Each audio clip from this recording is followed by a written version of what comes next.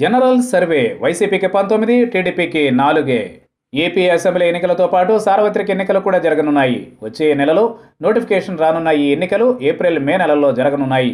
మొత్తంగా అటు ముందస్తు కాకుండా ఇటు లేటుగానే కాకుండా 2014లో జరిగిన మాదిరే 2019 ఎన్నికలు కూడా షెడ్యూల్ ప్రకారమే జరగనున్నాయన్నమాట. గడిచిన ఎన్నికల నాటి నుంచి దేశ రాజకీయాల్లో ఓ మోస్తరు మార్పులు రాగా ఏపీలో మాత్రం పెను మార్పులే వచ్చాయి. ఆ ఎన్నికల్లో బీజేపీతో పొత్తు పెట్టుకుని జనసేన చేయూతతో టీడీపీ అధికార పగ్గాలను దక్కించుకుంది. అయితే ఇప్పుడు అటు బీజేపీతో పాటు ఇటు జనసేన కూడా టీడీపీకి దూరంగా ఉన్నాయి. దూరంగా ఉండడమే కాకుండా ఈ రెండు పార్టీలు కూడా వచ్చే ఎన్నికల్లో టీడీపీతో కలిసి బరిలోకి దిగే ఛాన్సే లేదన్న వాదన కూడా వినిపిస్తోంది. అసలే అధికారంలో ఉన్న పార్టీగా ఎంతో కొంత ప్రజా వ్యతిరేకతను టీడీపీ సంపాదించుకుంటుంది కదా. అయితే ఇక్కడ పరిస్థితి చూస్తే భారీ ఎత్తున ప్రజా వ్యతిరేకతను మూటగట్టుకుందని తెలుస్తోంది. ఇదేదో టీడీపీకి వైరు వర్గాలు చెబుతున్న మాటో, చేయిస్తున్న సర్వే చెబుతున్న మాటో కాదు. జాతీయ స్థాయి సర్వే సంస్థలు నిక్కచ్చిగా సర్వే చేసి చెబుతున్న మాట ఇది. ఇప్పటికిప్పుడు ఎన్నికలు జరిగితే టీడీపీకి ఎన్ని లోక్సభ సీట్లు వస్తాయి అన్న విషయం చూస్తే ఆశ్చర్యం వేయక మానదు. మొత్తం 25 చోట్ల టీడీపీ పోటీ చేసినా ఆ పార్టీకి కేవలం 4 ఎంపీ సీట్లు మాత్రమే దక్కుతాయట. అదే సమయంలో గడిచిన ఎన్నికల్లో సింగిల్గానే బరిలోకి దిగడంతో పాటు అమలు సాధ్యం కాని హామీలను ఇచ్చి ప్రజలను మోసం చేయలేనంటూ కుండబద్దలు కొట్టిన విపక్ష నేత వైఎస్ జగన్మోహన్ రెడ్డి ఆధ్వర్యంలోని వైసీపీకి ఈ దఫా ఏకంగా 19 లోక్సభ సీట్లు దక్కుతాయట. గడిచిన ఎన్నికల్లో ఏపీలో 8 సీట్లు, తెలంగాణలో ఓ సీటు సాధించిన వైసీపీకి ఈ దఫా ఒక్క ఏపీలోనే ఏకంగా 19 సీట్లు దక్కనున్నాయని సదరు సర్వే తేల్చేసింది.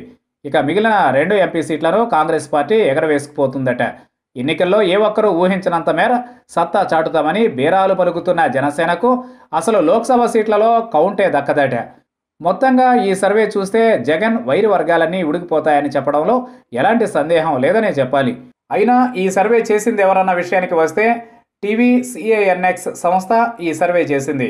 దేశంలోని మొత్తం 543 పార్లమెంటు నియోజకవర్గాలతో పాటు 1086 అసెంబ్లీ నియోజకవర్గాలకు చెందిన ప్రజల అభిప్రాయాలను సేకరించి మరి ఈ సంస్థ ఈ సర్వే చేసిందట. ఇక గడిచిన ఎన్నికల్లో టీడీపీతో పొత్తు పెట్టుకుని ముందుకు సాగిన బీజేపీకి ఏపీలో పెద్దగా ఆశించిన మేర ఫలితాలు రావని కూడా ఆ సర్వే తేల్చేసింది. గడిచిన ఎన్నికల్లో 2 ఎంపీ సీట్లను గెలుచుకున్న బీజేపీకి ఈ దఫా ఒక్కటంటే ఒక్క ఎంపీ సీటు కూడా దక్కదట. ఇక ఏపీకి ప్రత్యేక హోదా కోసం తాము మాత్రమే పోరాటం చేస్తున్నామని జబ్బలు చర్చుకుంటున్న టీడీపీని ఏపీ ప్రజలు ఎంతమాత్రం నమ్మడం లేదని కూడా ఈ సర్వే తేల్చేసింది. లోక్సభలో రోజు తమదైన నిరసనలు, ప్రదర్శనలు చేస్తున్న టీడీపీ జనాన్ని మభ్యపెట్టడం మినహా చేసిందేమీ లేదన్న మాటను కూడా ఈ సర్వే తేల్చేసిందన్న మాట వినిపిస్తోంది. అదే సమయంలో ఏపీకి ప్రత్యేక హోదా కోసం ఏకంగా తమ ఎంపీ పదవులకు రాజీనామాలు చేసిన పార్టీగా వైసీపీకి మంచి మైలేజీ దక్కిందని, ఈ మైలేజీ కారణంగానే వచ్చే ఎన్నికల్లో ఆ పార్టీకి అత్యధిక ఎంపీ స్థానాలను ఏపీ ప్రజలు కట్టబెట్టనున్నారని కూడా ఆ సర్వే చెప్పినట్లయింది. గుడ్డిలో మెల్ల అన్న మాదిరిగా గడిచిన ఎన్నికల్లో 0 కౌంట్తోనే సరిపెట్టుకున్న కాంగ్రెస్కు ఈసారి ఏపీ ప్రజలు ఓ 2 సీట్లను మాత్రం ఇస్తారట.